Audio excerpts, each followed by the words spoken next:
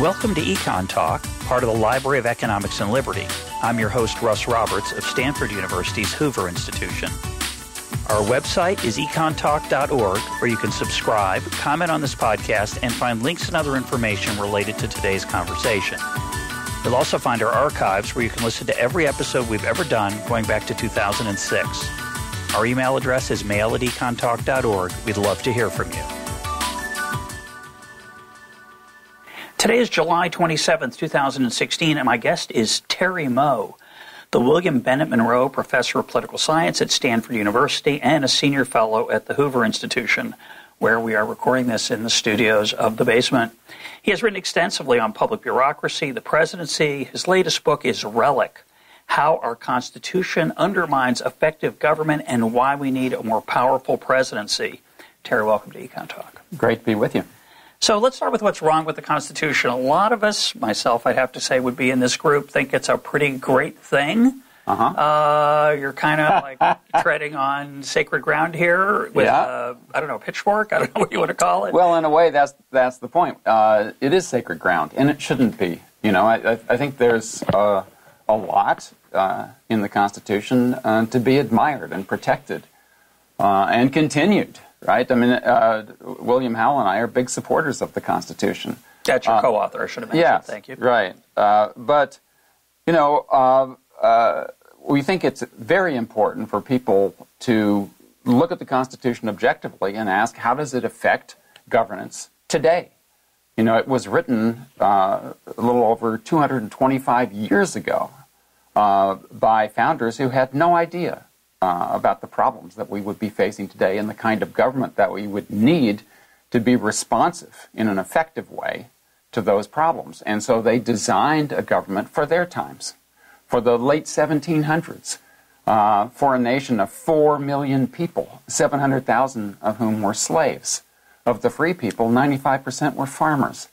Right? This was a time when government wasn't expected to do much, and the founders designed a government of separation of powers with a parochial Congress at its center that couldn't do much. And, you know, that may have been fine for the late 1700s, but it's not fine for today when we're just awash in problems that need to be dealt with. You're also very critical of the founders' attitudes, and you suggest, as others have, that perhaps the Constitution isn't the reflection of what would make the best government, but what would make the best government for people like them. Aristocratic, slaveholder, wealthy, elite folk. Do you want to push on that a little bit? Well, you know, there are many different forces that went into the design of the Constitution, you know, but a big part of it was their fear of tyranny of the majority. These were essentially aristocrats. They were propertied people who had a lot to protect, and they did not believe that all men are created equal. Right? This was a nation that had many hundreds of thousands of slaves, for one. Women couldn't vote, for another. So they didn't believe that everyone was equal in any sense. They believed that they and people like them should continue to control their government. And so what they meant by democracy is very different from what we mean by it today.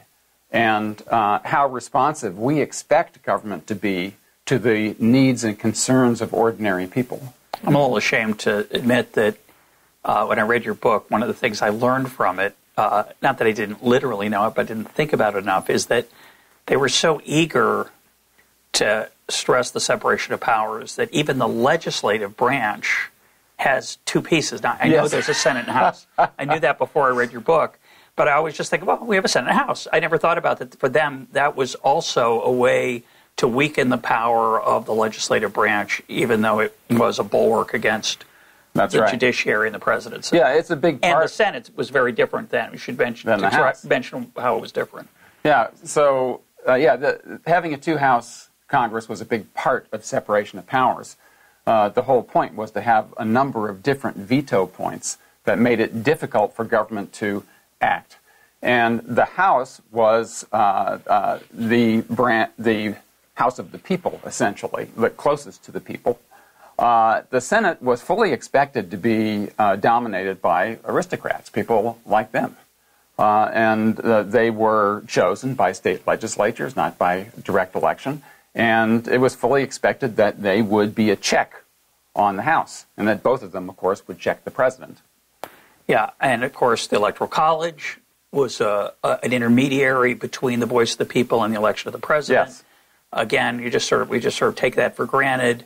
I've often thought about the virtues of the Electoral College, because in today's world, people are so horrified by it. But whether it's a good thing or not, in how it gives incentives for presidents to campaign and who gets paid attention to and all that, it certainly was seen by the founders, you're saying, as a distancing from direct democracy. That's exactly right. It's a buffer between the presidency and the people. So what do you see as particularly troubling about that? That seems, most people think those are good things, separation of powers. You're particularly eager to indict, in your book, the incentives that Congress faces given that system. Yeah, I think the heart of their system is Congress. Congress is the lawmaker. Congress makes the laws. But Congress is designed by the Constitution in such a way that the members of Congress are rooted in their districts and in their states. And therefore, they are highly responsive to the narrow constituencies and special interest groups that populate those districts and states. And therefore, they are pulled in all these different directions, each of them sort of a political entrepreneur in his or her own right. And the result is that we have this institution that is simply not designed to think in national terms about national problems and pursuing national solutions. What they're doing is, when they are able to make legislation, is designing legislation in such a way that the members of the coalition, if they're going to get on board, have to be given something, right? Special provisions. So you have all sorts of special interest provisions that load up all pieces of legislation, like a Christmas tree, right?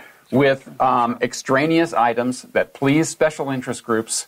And the result is not actually crafted as the most effective way of solving social problems like globalization or persistent poverty or health care or whatever the problem may be, right? It was true 50 years ago, it's true 100 years ago, it's true today, right? That this legislation that we get is really legislation that's weak, larded up with special interest provisions in order to provide political reasons for members of Congress to get on board, and not intellectually justifiable content that will provide an effective attack on social problems. So it really goes back to the Constitution's design that makes Congress a parochial body with members rooted in districts and states that give them political incentives to design legislation in a way that actually is not effective at solving the nation's social problems. So if we had gone back in time to the time of the founders and said to them, you know, you're kind of skeptical about the value of direct democracy, yet you put in your system a desire for members of Congress to be responsive to their constituents, and that's just going to lead to trouble. What would they have said? I think I know. I'm curious what you think. Well, I think in their view, number one, government just wasn't expected to do very much, right? This was a very rural nation, right, of just 4 million people. And so they felt that with a separation of powers design, right, in which aristocrats played a major role, that... we should probably call them elites, by the way. Aristocrats connote some kind of nobility, the Earl of I don't think Essex, so, actually. I think we did have an aristocracy. These were like large plantation owners. Yeah, that's true. A great many of the founders owned slaves. Yep. 10 of the first 12 presidents were slave owners, right? We have to remember these things, agreed. Right?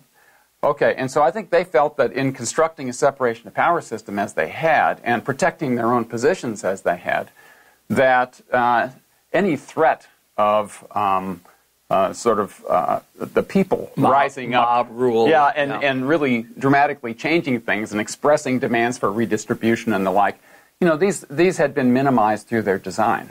Well, yeah, wouldn't you say, I mean, the way I would think about it is that they would have relied on the Constitution itself to restrain some of those urges of the populace, because those would have been unconstitutional. If you showed the founders today what is considered acceptable legislation, I think they'd be shocked.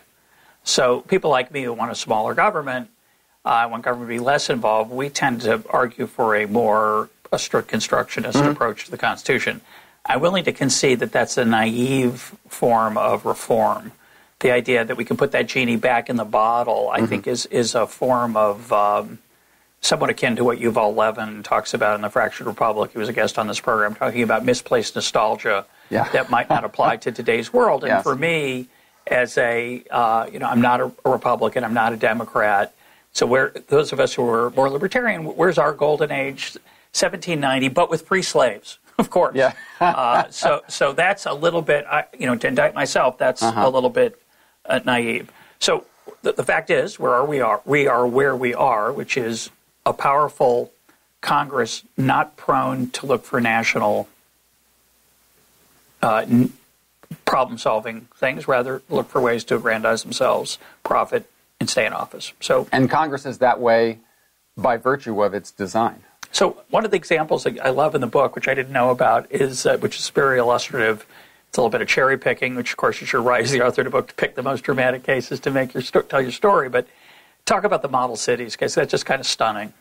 And it's kind of a perfect example, so I understood why. It's a great example. So during President Johnson's war on poverty in the 1960s, he set up a bunch of task forces to address various social problems. And one of them was the problem of urban decay, which was very serious, right? And something needed to be done about it. This task force that he set up was filled with experts and people from the bureaucracy who knew something about this problem, and one legislator, Senator Abraham Ribicoff, right, from Connecticut. Yeah. And so they came up with this idea, which was a novel idea, of instead of like dribbling money into cities to try to help them, they would concentrate money on a small number of, quote, model cities. And their idea was, okay, we'll pick 5 or maybe 10 big cities, and we'll concentrate money on those cities and really show what can be done when the money is concentrated. Or what can't be done. That was their idea. It's kind of a lab idea. It's like an experiment. Yeah, it's a nice idea. Right. And so Ribicoff said, this is a great idea, but you should really have 50 cities, right? One for each senator, right? to give senators... One for each state, yeah. To give senators a reason to vote for it, sure. right? I would have said 33. Or one for each state, sorry. But each senator could then claim, some... Yeah, right. One for each state. But each senator could claim it was theirs or whatever. But that's 34 would have been fine, too, but 50 is safer. So then, listening to that, the committee itself decided, okay, we'll expand the number of cities. They actually expanded to like 66. Sent it over to Congress, House, and of course people in the House wanted more cities, right? Sure. I mean, this just wasn't enough for them, right? And so in the end, model cities was adopted, right? And they wound up selecting over 150 model cities, right? Each of which got very little money. Yeah. And it included, quote, cities like Smithville, Tennessee. Important. Right? Yep. Which has a couple thousand people. Yeah. But was the hometown of Joe Evans, who chaired the appropriations subcommittee who was in charge of this whole thing. Shocking. Right? Yeah. Actually, the good news is it was less than 435. If you might have predicted it'd be even more than 150. Right. But right. So then you have to ask yourself, okay, well then what's the point? Yeah. What is the point? The idea was to address the problem of urban decay. And so they passed this legislation. What is that thing that they passed? What is the point of that thing? The only point of it was to funnel money into the districts and states of the members of Congress. And that really typifies the way Congress approaches all kinds of legislation. Right? They're not actually trying to solve a national problem in the most effective possible way. They're just trying to pass legislation that will benefit them as political entrepreneurs. So I would argue that there's nothing new under the sun, that's been the case since roughly Absolutely. 1789. I'm with you. The only change is that I think some of the restraints on the legislative process that the Constitution used to impose have now been loosened, so that it's worse than ever. I would argue that what we would call a Christmas tree or pork barrel or I'll scratch your back, you scratch mine, log rolling, all of these are various words with different levels of cynicism. And right. But this is an old problem. Yeah, absolutely. And that's our point, right, that it goes all the way back. This is not a new thing. It's a constitutional thing. And you then argue that the president is better equipped to deal with national problems, and therefore we need to make the president more powerful, which to me is a horrifying thought at first. So I'm going to say up front that particularly in 2016, the idea of an even more powerful president seems somewhat alarming. But I just want to give a little foreshadowing to the listeners. I will say that your method for doing it is quite interesting. So please don't hang up don't put your phone away, listeners. But let's first talk about the presidency. What's unique about the presidency relative to Congress? Okay, I think it's really important to recognize that members of Congress have their incentives structured in a very distinctive way to behave in the ways we've just discussed. They are parochial. They will be unable to provide us with effective government. Right? Congress is a pathological institution. Right, and it is. You're doing great so far, Terry. I mean, we're 100% agree. Keep going. Okay, so it's a sausage factory, you know. Absolutely. You don't want to watch, and you're not going to like what it tastes like when it comes out. That's right. Okay, so presidents are motivated very, very differently. Presidents have a national constituency. They benefit themselves as politicians from thinking in national terms about national problems and adopting national solutions that work, okay? And then have a longer run time frame, as you point out in the book. Yeah, well, the thing is, they care about their legacies. This is a really crucial thing. People joke about this, you know, that they sit around obsessing about their legacies. This is a very good thing, right? Because what they're thinking is, I want to be great. I want to be regarded as the greatest president who ever lived. Well, how do they do that? Well, they have to take on major problems for society, like when President Bush took on Social Security, for instance. That's that kind of thing. And resolve them in a way that people will look back on 20 years from now, 50 years from now, and say, man, what a great president. Right? So presidents are thinking in the long term about durable, effective policy solutions, and they're the only ones doing that.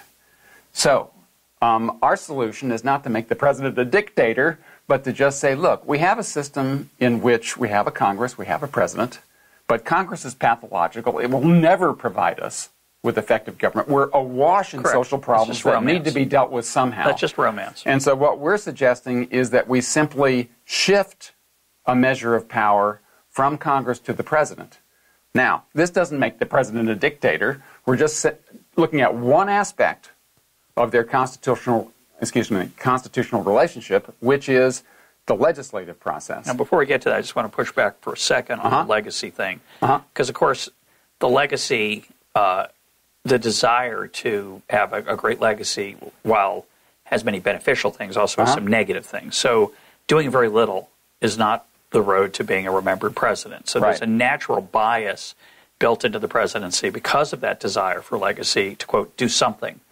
And I would argue that, say, in foreign policy, it's like, you give a person a hammer, you look for a nail. You put the president in charge of the U.S. military, he or she does have a tendency to use it in hopes of doing something that is memorable. Of course, it often backfires. You give the example of Lyndon Johnson. Vietnam certainly tarnished his legacy tremendously. George Bush's legacy perhaps will be tarnished. It seems that now it is right now. It may change, but it's certainly tarnished by the war in Iraq. Does that worry you at all?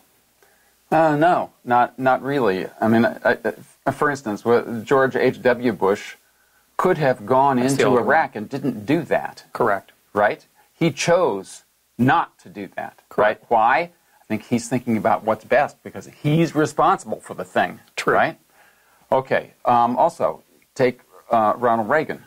What Ronald Reagan wanted to do, in quotes, was to cut back on the size of government, right? To retrench the welfare state.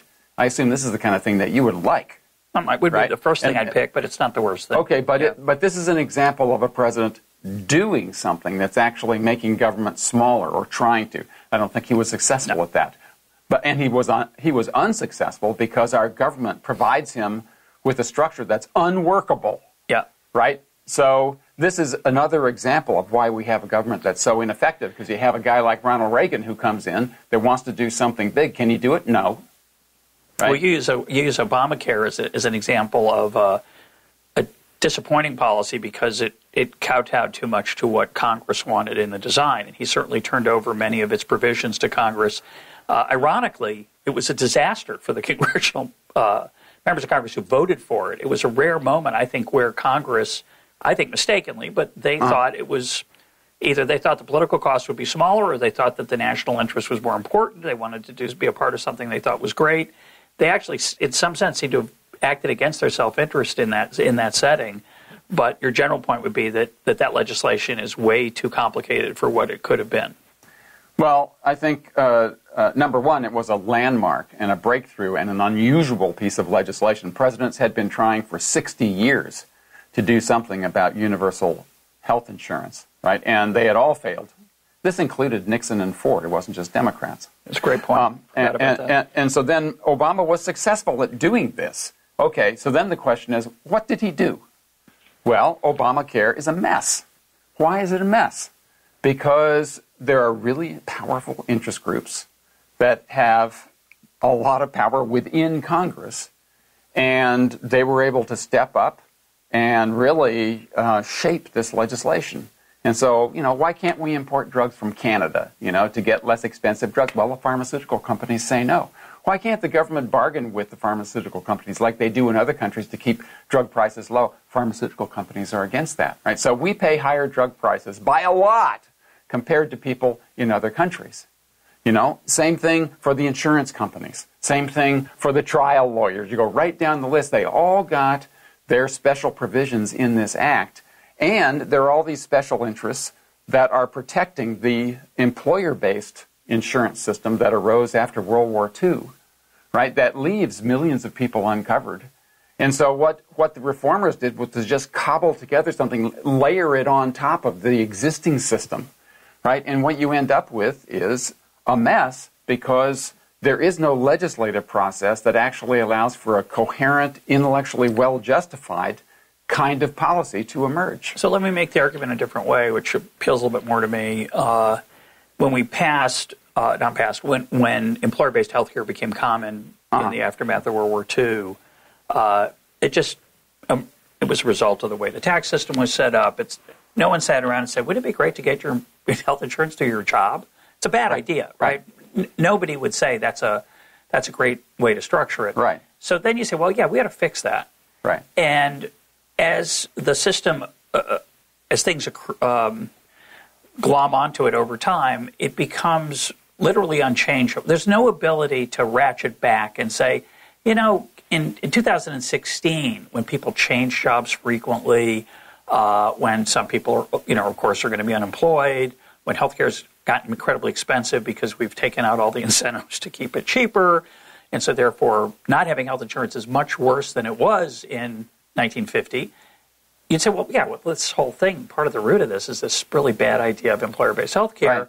Right. Let's start from scratch. And you can't, partly because over time you've tweaked the system in various ways to respond to the special interests that you're talking about, and the ability to go back to square one, to sunset basically a legislation that establishes something like the system we have, is virtually impossible. I can't think, but I'm not that imaginative, I can't think of any example where we sort of said, gee, times have changed so much, let's start over. We tried a little bit with agriculture, and you mentioned that in your book, right? We kind of realized that didn't work. Yeah. And with the tax system.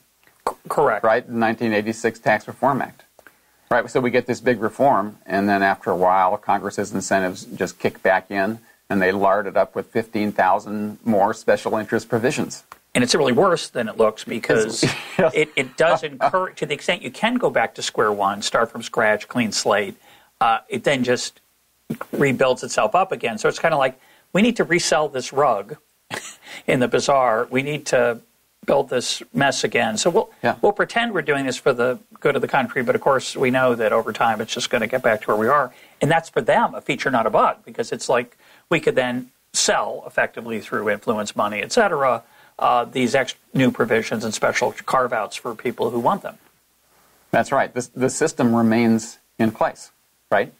And so even if you achieve a major reform like the Tax Reform Act in 1986, the system is still there. Congress is still there. The incentives are still the same. And sure enough, the old problems with the old tax system just grow right back. And before you know it, you have 15,000 special interest provisions added to it. Each one. And undeniably. with health care, the point that I wanted to add to what you said, which I think is correct, you know, you have this employer-based system that grew up after the war, and then you have all these interests like insurance companies and even employers that have a stake in that system and in keeping that system. Okay, well, they have political power. Where do they have political power? In Congress. Yep. And so if you come along and you say, hey, we should do this differently in a way that includes everybody, not just people who have jobs, and is cost-effective, and here's a coherent way of doing that. Okay, you have no chance of getting something like that passed. Why? Because of the political system that we have that privileges special interests and members of Congress from all over the country that are responding to those interests rather than trying to do something for the nation as a whole. And when times change and people change jobs more often and people realize, and the Congress realizes, see, this is a problem with the current system, then they attach other things to the current monster. Layer them on. Cobra. And I think, oh, yeah, we got to fix that. But instead of fixing it, really, they just kind of do a Band-Aid that actually probably not very effective. Right. So you don't want a dictator, right? A benign dictator. That would be one solution, not a very attractive or realistic one. So what do you want? How can we enlarge the power of the presidency without damaging the incentives that are good about being president? Yeah, well, we think that there's a very simple way of making a big dent in the problem anyway, right? Mm-hmm. I mean, what we're proposing is just leaving the whole Constitution in place. Hard to imagine a realistic strategy. And making just one small, very realistic kind of change to the way legislation is handled. That's all. Okay, and what it involves is adopting a fast-track reform, as we've had in international trade for 40 years. We have a lot of experience with this. And fast-track, then, under our proposal, would cover everything, all policy proposals. So the way it would work is that the president would propose a policy on anything. And whatever it is, whether it deals with taxes or with welfare or with the environment or you name it, Congress would have to vote on it within a particular period of time, say 90 days. It would have to vote up or down, and it would have to vote on a majoritarian basis. Right? So no filibusters, no delays. Now Congress can vote no. Right? Yep. So the president still has to win over both the Senate and the House. Majorities. Right, to get majorities, to get these things passed. But the president would be the one who designs these policies. Congress would have no right to reach in and add special interest provisions or take provisions out or to basically muddle up and mess up what is, in fact, a coherent policy package. Why would we expect it to be coherent? Because presidents, unlike all the other players, have the strongest incentives to craft policies in the most effective ways because their legacy depends upon that. So this is all it comes down to, right? And so people can say, hey, you know, you're making the president more powerful. Look, it's only more powerful in this one way, right, which gives the president the capacity to craft policies in effective ways, which the nation desperately needs. But we still have separation of powers in place. Congress still has to say yes to anything that happens. We still have a Supreme Court and the entire court system. We still have the Bill of Rights, right? Basically, everything is exactly the same. And people could say, well, what about, you know, unilateral action by presidents? These are horrible things the president... This has nothing to do with that. It doesn't affect that at all. That's the same as it is now. right? Our book is not about that, and the reform is not about it. It's just about changing the legislative process so that the actual policies that come out of it are better. So again, the book is called Relic, which is a great title, by the way, even though I disagree with it. You spoke, when you described this idea, you said the president would propose a policy. But of course, presidents don't propose policies. You're really talking about presidents putting forth legislation and having legislation originate in the executive branch rather than in the congressional branch, which you're suggesting is really the source of the problem. I mean, I can't have a policy that says, I wish workers made more money. You got to explicitly. Well, that's not what I mean by policy. Yeah. What do you mean? mean? You would have to have a policy that is designed. Let's say minimum wage. Yeah. Right. A minimum wage policy. Okay, that's a policy, and there's a real structure to it, and rules, and so on, and it specifies what has to happen, and so okay, that policy is proposed, and under fast track, Congress would have to vote on it as it is. They can't mess with it. But when you say vote on it, yeah. It has to be explicit. It can't just be, sure, we'll have a higher minimum wage. It would have to say how much. It would have to say. But that's the way it is. That's the way policies are now. When they're bills that go through Congress, right? The question is who's going to write them. That's what I'm saying. That's what you're proposing. That they originate instead of this Byzantine committee system. Which you quote Steve Tellis, former EconTalk guest, as a kludgeocracy with all these veto points. Instead, it would originate in the executive branch and then be subject effectively to congressional veto. Yes. Unlike the current system, which is it originates in the congressional branch, subject to presidential veto, which raises a question. Why don't presidents, given their ability to veto more bills, and given that most bills that you're suggesting do not serve the national interest, why don't they veto more of them and be the check on that Christmas tree, log rolling, pork barreling problem that you're talking about? Because then I think government would just grind to a halt. Presidents aren't overridden very often in their vetoes. And so if anything is ever going to happen, presidents have to go along. It's like with Obamacare. You know, why did Obama basically turn over Obamacare to Congress and let Congress write it? Which he also did, by the way, with the stimulus package, to the horror of many economists. And I was against the package, but welcome to separation of powers. Even worse that he let Congress design it. Yeah, welcome to separation of powers. Obama was just recognizing that he could not determine the outcome. He needed congressional support. The only way he was going to get it was by letting them do these things, and he had to. And the example in the case of Obamacare was what happened to Clinton, right? So Clinton had this massive health care program that he designed in the White House, and members of Congress weren't going to have it. Yeah. And it went down in flames, and it was one of the biggest policy fiascos in modern history. And a disaster for him in so many different ways because of it. And Obama wasn't going to go there. Right. So that way it was smart on his part, whether the results are worth different question. I think Obama was thinking, this is the best I can do. Yeah.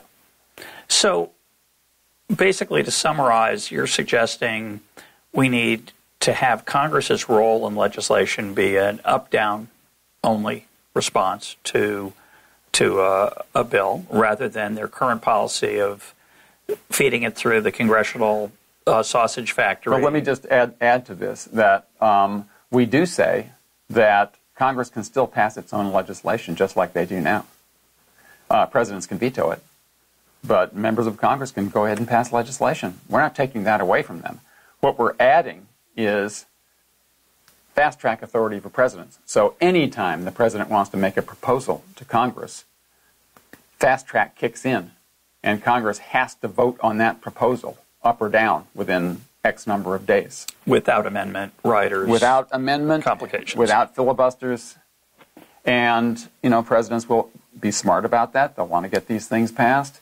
And I think that will lead to more policies getting passed that are effectively designed, rather than these weak, cobbled-together, godforsaken things like model cities that Congress passes. Would the budget go through this process? Yes. How would that happen? Because it could, because presidents would then just propose a budget that Congress would have to vote on? Presidents do propose a budget by the OMB. I forgot. It's kind of a piece of theater, sham kind of And also thing. there will be communication back and forth right? They're in the same city, aren't they? Yeah. Yeah, right. Okay. So they will talk, and presidents will want to anticipate what Congress is going to do. But this does give presidents the upper hand in crafting something that's more like what they want. So I kind of like this, kind of. What you're really saying is, again, just to make clear, it's an additional option, not changing, quote, anything else in theory. Right. How would it happen practically? What would have to be done? Let's go back to fast track. Yeah. We'll come back later to the question of whether people are happy with fast track or not. It complicates your marketing of your idea. But how did fast track get approved? How did that get set up? Congress approved it. So would they have to approve what you're talking about? This would be an approval of a constitutional amendment. Why would it have to be a constitutional amendment? Because it changes the nature of the... it doesn't have to, okay. Right? But what we would want is a fast-track authority that would be permanent, right, for all legislation, and Congress is not going to do that. And they could revoke it at any time, right? Right, which kind of ruins the whole... Yeah, it wrecks the whole thing. Right, so what you need is a constitutional amendment. Will Congress do that? No, I don't think so. Unless something odd happens, it's always possible. Like when Congress gave presidents the line item veto, right, under Newt Gingrich, right, that the Supreme Court struck down, right. Yeah. Every now and then something weird like that happens, right. Yeah. But basically, Congress is not going to do this.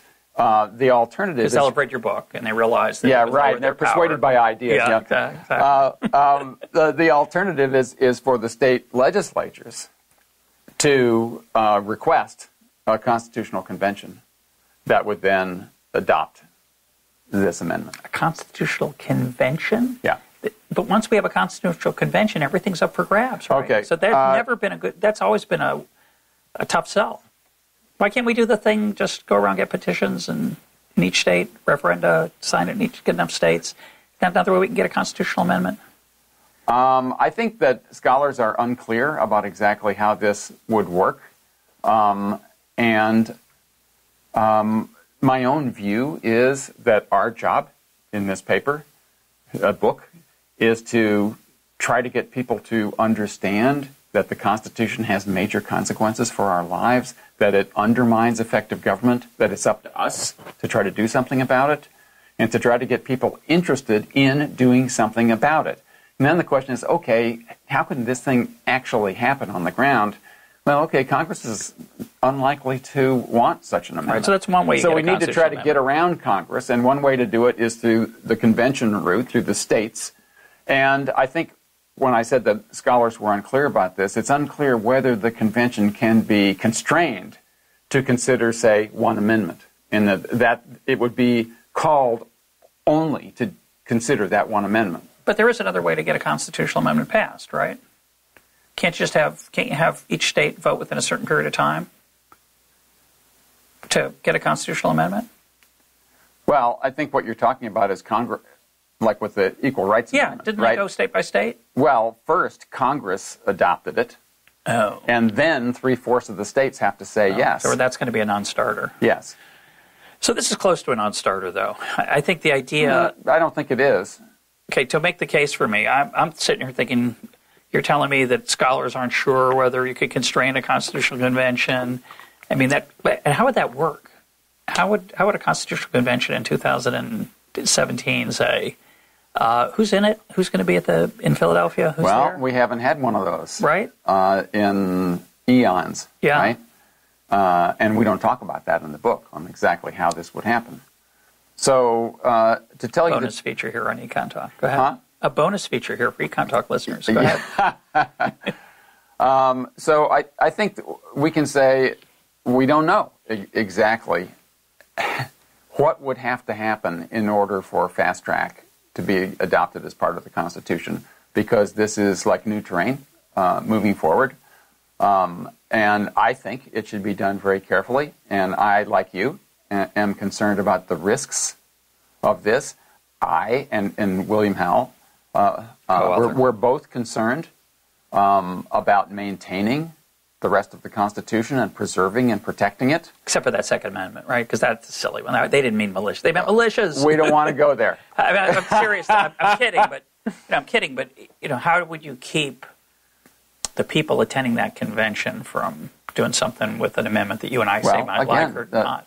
This just raises legal issues about how these conventions actually get set up and what their proper scope, whether the scope can be constrained. And I'm not a legal scholar. I don't know the answer to that, but I'm a political scientist, and I think my job, first and foremost, is to try to understand the consequences that the Constitution has for our governance today, and to identify ways that we might be able to move forward. And I think this is one of them. And, it may be that it wouldn't work out as a practical matter, but we should think about these things. I like the idea of it. I like the idea of thinking about it. I'm not sure how to get there from here in a way that's maybe comforting to me. But, I think the other challenge you have in marketing the idea, say, to the general public, and to me it's imaginable that out of shame and perhaps an unusual set of events, Congress could pass such a potential constitutional amendment that would be voted on by many states, and we could get there through this other more comforting method. But isn't one of the challenges that even the very phrase fast track has a marketing problem to the American people, given that, for better or for worse, many of them think that trade agreements have been a ripoff of America's interests? I think that's incorrect for most, as a general principle. It's a general statement, but most Americans don't agree with me, or at least I worry that they don't. Most people would say, oh, it's going to be like trade agreements? That's horrible. How are you going to convince them otherwise? Okay, well, first of all, I'm not a PR expert, and I don't think of this in terms of PR. I think the lesson of fast track is that if presidents are going to negotiate trade agreements, and of course they don't do it personally, they have their people who do it, right? And if they're going to deal with all these nations out there, they cannot have Congress meddling in all the details, right? So presidents are able to craft an actual agreement that nations have signed on to, and it is crucial that that coherent, well-justified, well-integrated thing not be ruined by being torn apart in Congress, right? So fast track is made for that, and it has worked really well over time. Now, this other question of whether we should be entering into these trade agreements in the first place is another issue. Now, in the past, Congress has voted yes on most not always, right, but it's been voted yes on these things. I suspect that going forward, they're less likely to vote yes, right? Yes, unless those agreements are changed. But the importance of fast track is allowing the emergence of a coherent agreement that Congress can vote on. It says nothing about whether Congress is going to vote yes or no. They can vote no. And I think in today's environment, they're likely to. Yeah, I think the challenge, I think about Milton Friedman. I talked to him one time about NAFTA, and he said, well, I'm against it. And I said, why? And he said, well, because a free trade agreement should be one page. It should say, we hereby eliminate all our tariffs and quotas for products from Canada and Mexico. And in fact, NAFTA is a big, fat, thick set of regulations. Now, my view, which might be naive, but my view is that most of those regulations, most of the pages of NAFTA were about slowing down the pace of certain tariff removals, keeping some in place, unfortunately, but that it was a movement toward free trade and better than nothing. Not as good as what Milton wanted, of course, but what would seem to me to be the case is, to the extent it is a bad bit of legislation, and to take one example, the trucking industry was very unhappy about the idea that Mexican truckers would come into the United States. So they, on the basis of alleged safety concerns, which I thought were foolish and silly and dishonest, because what they really cared about was pocketbook, they decided that those would not be phased in for 10 years. And I think when the 10 years was up, they still didn't phase it in, et cetera, et cetera. So even with fast track, we have many of the special interest provisions that you are concerned about. They just come in through the making sure Congress still votes for it problem. Yes. So it is, in many ways, the separation of powers that you're trying to open a little bit. Doesn't disappear. The problems of the separation. So let me just frame that a little bit differently. Yeah. We have a separation of powers system. Ultimately, the president can't have what he wants. He can craft the policy that Congress has to vote on, and he wants Congress to vote yes. Right. Therefore, he has to make sure that he has a majority in the House and the Senate. Therefore, he has to, bargain with these people, right? So you get into the same kinds of problems with special interests and all the rest. However, the president is the champion of effective government. He wants these policies to be effective and coherent and to work. And so they are in the hands of the one person who doesn't want to give up the essence of the policy by actually, allowing all these perversions to get in there. And so the problem is minimized by giving him more power. See, that's the thing. It's not that the problem goes away. Yeah. Okay. Now, let's talk about some of the bigger issues underlying these points. It's a very provocative book. It's also short, by the way, which I really appreciate. It's only about 180 pages. Yeah, with big print and big margins. Print, relatively big print, yeah. So for some, that's, it's you don't get as much for your dollar. For others, it's a big feature, not a bug. You indict the Constitution very vigorously in the beginning of the book. One perspective would be, well, I think we're doing pretty well. Yeah, I can see there are all this legislation that's messy and ugly and doesn't really do what it might do. But, over time, it's been a pretty good run. Are you suggesting that it's just now that things are not going well? Is it the trend you don't like? Is it the nature of the problems we face? Because I would argue that many of the problems we face at the national level, many of them, not all of them, but many of them are problems the president can deal with if he wants to. A lot of them are related to foreign policy, terrorism, etc. What are your thoughts on that? Is the Constitution a secret of our success? Look, I think you regard it as an indictment of the Constitution because almost nobody... It's called Relic, Terry. Almost nobody thinks in objective terms about the Constitution's actual impacts on modern governance. There's too much Constitution worship. Everybody's down on their knees worshiping the founders and the Constitution instead of thinking objectively about it. It's not a perfect thing. It doesn't affect us in 100% good ways. So in the end, what we're saying is, look, it undermines effective government. There are things we can do about it, right? We never said anything about getting rid of the Bill of Rights, or getting rid of separation of powers, or getting rid of Congress. We didn't say any of those things, right? It's a way of making an adjustment that will make this structure, almost entirely intact, more effective. So I think if you say, the president can do a pretty good job, if everything stays the same, of dealing with today's problems. No, he can't, and that's what our book is about. Okay, so let me try a different approach. One of the ways that sometimes we summarize the essence of economics on this program is no solutions, only trade-offs. So when you talk about the big issues in the book, immigration, healthcare, education, we really don't, I don't want a president who can solve those because they really can't be solved. At best, what the president could do, even if the president did have the kind of authority you're talking about, at best what the president could do is help some groups of Americans at the expense of others, improve one set of issues at the expense of others? Or do you think that there are, quote, solutions to health care, immigration, education that would just be obviously better than others? Well, I think this is a democracy, right? So what counts as a problem and what counts as a solution is in part a matter of democratic perspective. What is that people want, right?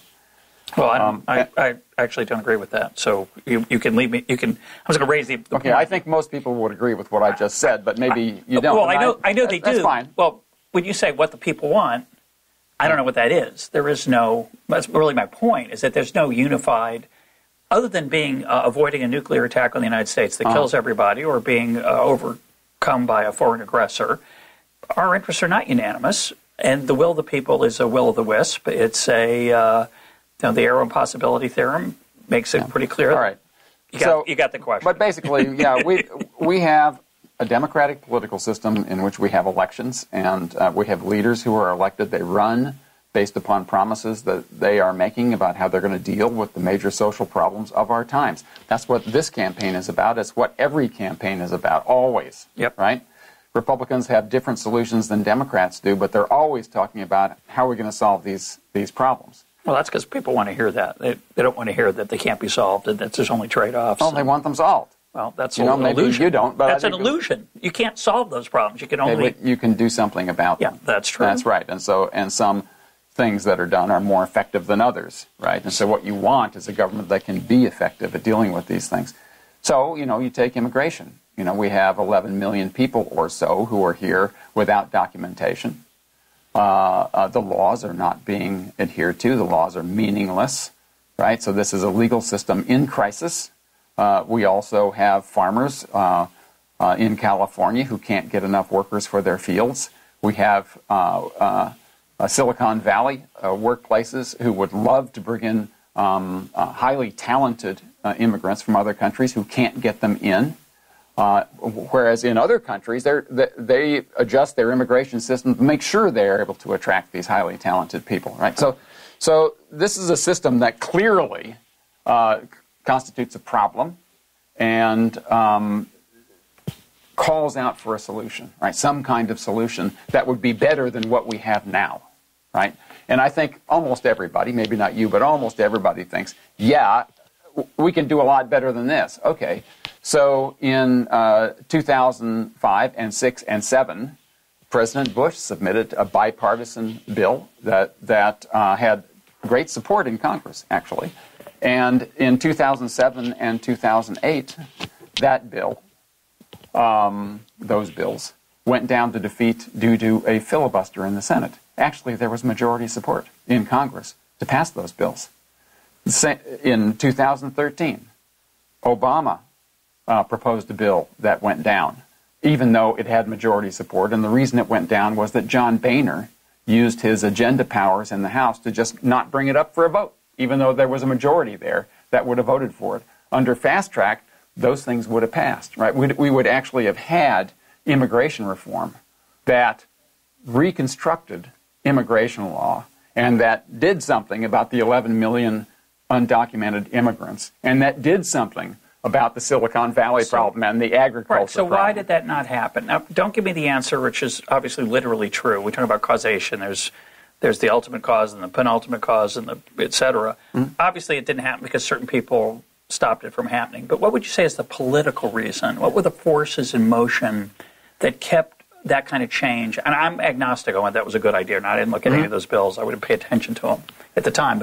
But something real, not just the desire for people to... Okay, well, I can give you a democratic perspective on it, institutional perspective, which is that in our system, perversely, we have filibusters in the Senate, right? And even though there was majority support in Congress for this thing in 2006 and 2007, a minority in one house of the legislature torpedoed those bills. So why did they do that? They could. Part of the reason you're saying they did it is because they could. But why were they willing to do that? What was their interest? Okay. Well, first of all, I would say one response is, who cares what their interest? They're a minority, right? This bill has overwhelming support in a democratic system, and whatever these people, 30 people or however many there are, 40 people. It's a republic, though. It's not a direct democracy. Well, all right. If you they are a tiny number compared to the numbers of people who are willing to vote for this thing. Yeah, but I'm biased. I'm a big worrier about the tyranny of the majority, whether it's the people or the legislators. So in this case, this smaller group, I agree was not a majority, decided to stand athwart this change and say stop. They had some interest in doing so. The single most important thing, I think, is that Republicans want to stand in the way of anything that looks like a path to citizenship for Latinos who are more likely to vote. Absolutely, they're 2-to-1 Democrat. Yep. Right. Okay, that's I think true, and not a good reason to stop the bill. So that's interesting. Now there's other legislation, I assume, that is stopped for other reasons. That was a purely political calculation. It's a cynical view, but I suspect you're probably right. Yeah, but I think it's also important not to judge other people's calculations and just say, different people have different interests, fine. So what kind of system are we going to have for designing policy given that people don't agree? Okay, well, if we have a system of filibusters, right, and 2 houses and all the rest, okay, well, basically, if we have any kinds of problems that are at all complicated and serious, right, you're not going to get anything. And if you do, you're going to get some god-awful thing that doesn't really solve the problem. Yeah. Welcome to American democracy. Welcome to American institutions, and it goes all the way back to the Constitution. Yeah. Well, I kind of like it, I have to say, because I wish government did less rather than more. I think to sell people like me, not that we matter, because we're also a very small minority, I'm willing to concede the possibility that this kind of institutional change, if it could be agreed on, might make things better, that government might get smaller. It's conceivable, as you suggest in the book, and so that it's not necessarily that getting rid of, say, filibuster might not just mean government's going to get bigger at a faster rate. Right. Let me just add something here, because you bring up the small government thing. Our book is not about big government versus small government. I think what people often think is, oh, well, you think government, effective government is all about solving social problems. That's what it sounds like. Right. Yeah. And it is, right? But that's what Reagan was trying to do. What Reagan was saying is, hey, the welfare state is a social problem, right? It's way too expensive. We shouldn't be doing most of these things. Ruining people's lives. We need to cut back on the welfare state, right? That was his social problem, right? And so what could he do about that? Not a lot, right? Why? Right? Because we have a government that is set up for sheer ineffectiveness, and he was mired in it. Yeah, well, that's a very good answer. Okay, so what I would say is, if you favor small government, you should favor small, effective government. Yeah. Right? And you're never going to get to small government, because we have a really big government. You're never going to get to small government unless you have an effective government where a leader can come in and say, okay, this is what we're going to do, and it actually happens. Yeah, so I agree with you. I think in theory, your proposal is even more attractive to a large government person who, I always want to say, if government stuck to what it does well, many more people would be positive toward it and be willing to let it do more than it does now. The fact that it does so much so poorly, to me, suggests putting less in the government's control and more in the control of individuals, either acting in voluntary ways through charity or through their own individual decisions, and we'd have a better government. So that would be great. But we don't have that world. We have the sausage factory, and how anyone in the presence of the sausage factory can advocate putting more things onto the plate of Congress is strange to me. But there's a lot of romance in politics. So that's not... So I'm with you. I mean, I don't want the sausage factory to be in charge. And so what we're saying is, look, the sausage factory is a reality, and it's not going away. Right? So what we want to do is recognize it for what it is, say this is a constitutional thing. It's not an accident. It's not going to go away ever. So what we should do is, move it to the periphery of the legislative process and shift power to the champion of effective government, the president, just in the legislative process and only there, right, so that he makes the proposals, and the sausage factory only gets to vote yes or no. They don't get to make sausage, right? He's the one who's designing policy, not them. And so I like that. That part of it. It is appealing.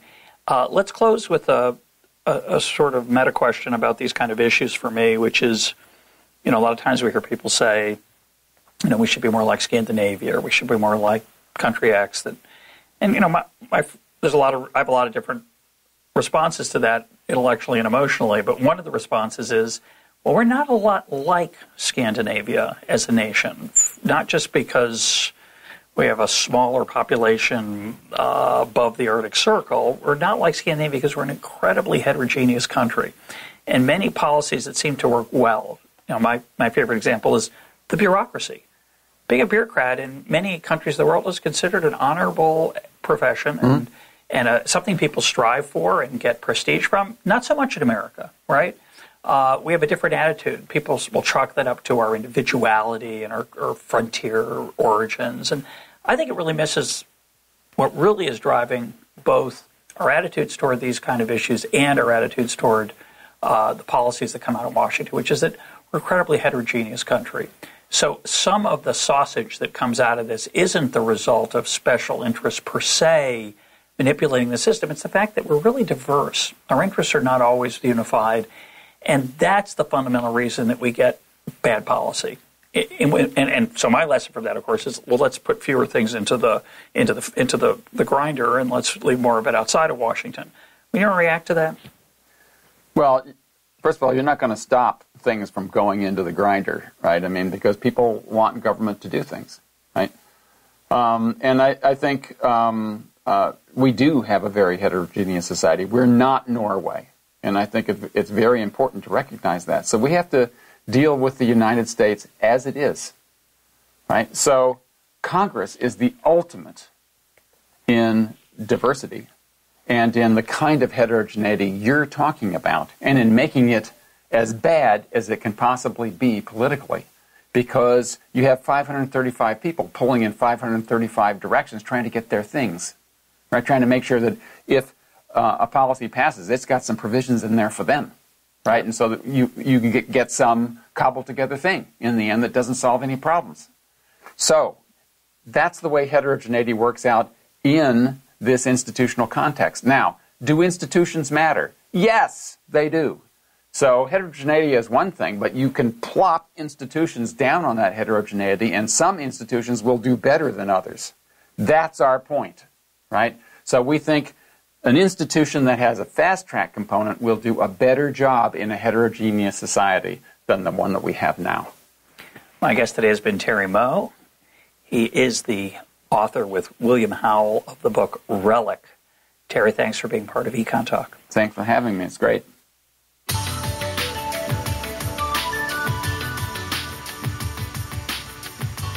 This is EconTalk, part of the Library of Economics and Liberty. For more EconTalk, go to econtalk.org, where you can also comment on today's podcast and find links and readings related to today's conversation. The sound engineer for EconTalk is Rich Goyette. I'm your host, Russ Roberts. Thanks for listening. Talk to you on Monday.